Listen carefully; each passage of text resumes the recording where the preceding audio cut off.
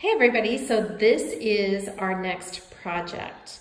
This is a little table that was given to me and I want to pour the top of it. So the top of it is Formica and it's kind of got some little scratches on it. And I've already started by sanding it down just a little bit, just to kind of take off the super shiny part of it.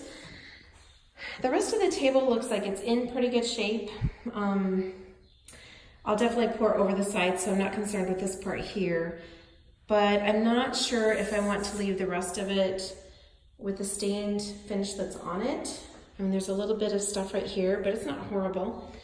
And then the little feet could use some attention.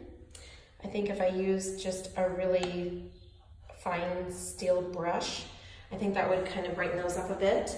So the question to you is, I'm gonna kind of put this out to you as a little bit of a vote, or give me your opinion. Would you leave the base of it natural wood, or would you paint it? And we're going to pour the top of it with yellows, whites, and silver. So my thought is that the base of it could be painted black, or it could also be painted dark gray. So here's the beginning project. I'm going to go ahead and spray the top of it with some Bullseye 123 primer just to get it ready. And then next up, we're gonna pour it. So stay tuned. All right, so I've got the tabletop all ready to pour. And what I've done since the first part of this video was to prime it with this Bullseye Zinsser 123 primer. I did lightly sand it, and then I spray painted that. It's been sitting for a couple of days just because I haven't had time to get back to it. And then I'll also pop a picture in. I did put a big trash bag around the base of it and tape that to the bottom of the top, just so that I know that the paint is gonna spill over the sides. I want it to, because I want it to cover these edges.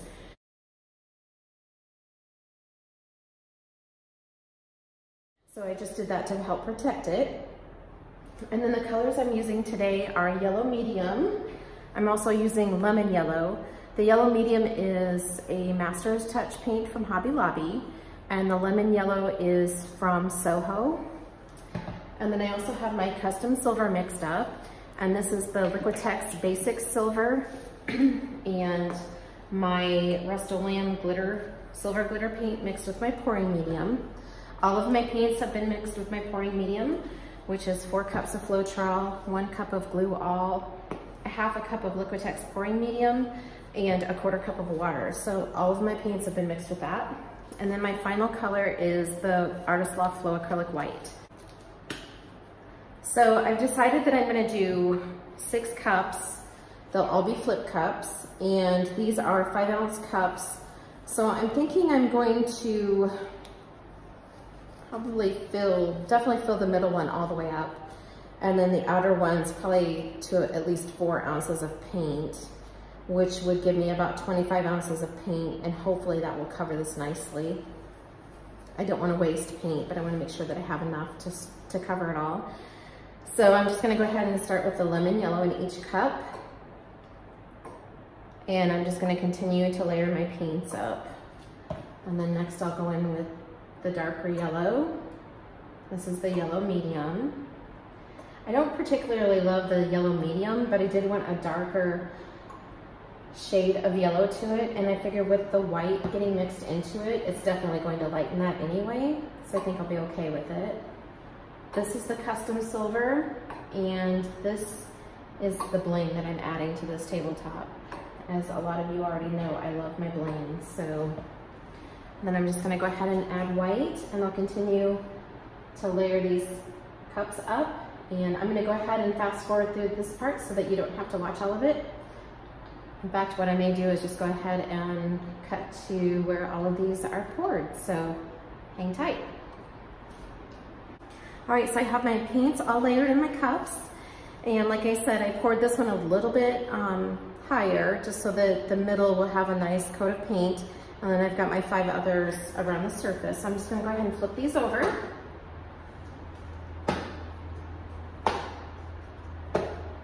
It's very bright, holy cow, that's bright. But I knew it would be, and it's a statement piece, so it'll be okay. So as I had mentioned before, I believe, this will be a little side table in a spare bedroom, and we have a comforter set that is yellow, gray, and white. So I thought it'd be really pretty to pour the top of it in yellows and whites. And I chose the custom silver because I figured that would kind of pull a little bit of the gray in as well. And then I will probably stencil mandala on top of this in, I think, a dark gray. And I also mentioned that I am planning to, I haven't decided if I want to paint the base of it black or dark gray or leave it natural wood. So make sure you leave me a comment on that and let me know what your thoughts are on that. And it might be easier for you to decide once you see the top. I'm gonna go ahead and start pulling these off. I think I have plenty of paint. I'm just gonna go ahead and leave this in here though, just in case I need a little bit more.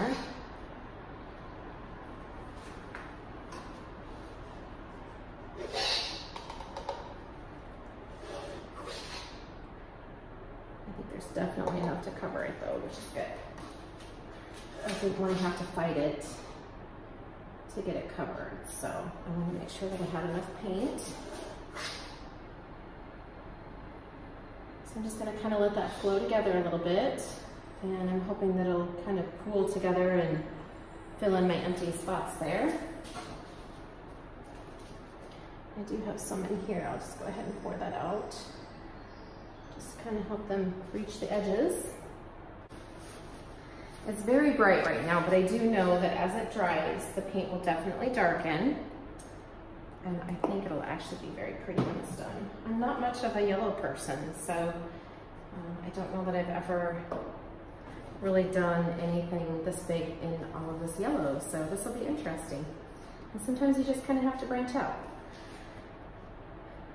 And sometimes you just find a piece that you just kind of want to coordinate. It's kind of an inspiration to do something. So that's kind of what this is. That comforter set is just like a really beautiful comforter set. So I thought, why not have a really fun side table in that bedroom?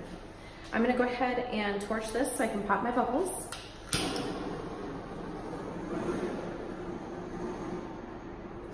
kind of want my heat down lower so that it doesn't go crazy on me. Kind of go nice and slow across. And this also sometimes will create some extra cells as well, which is good because I want this to be a really fun piece.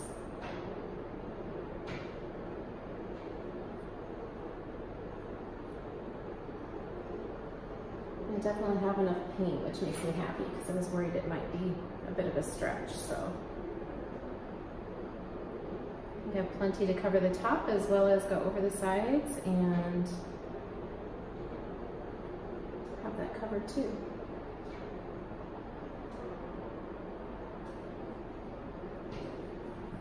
All right, I'm gonna go ahead and start tilting this, and I've already got paint running off the edges, which is good. Hopefully my head isn't in the way.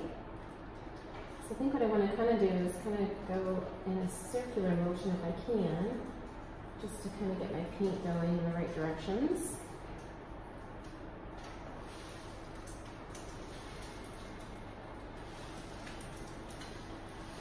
Just kind of rocking it back and forth. I need to cover that edge, but I don't want to lose all my paint. All right, now I'm just going to go ahead and turn this so I have a little bit better grasp on it.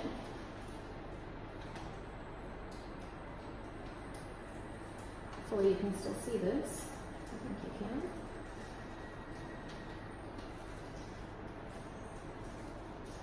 All right. Well, that's looking pretty marvelous, I think. And then I'm just going to go over here and see if I can't get this last bit covered. It should be good. I think I've ran enough paint off the sides that everything's covered. Walk around real quick to make sure. I'm extremely happy that I taped the edge of that table. I really love this. I think it's going to be beautiful. Okay guys, I'm going to go ahead and torch this one more time. Just to get rid of the air bubbles, because I can still see a few bubbles.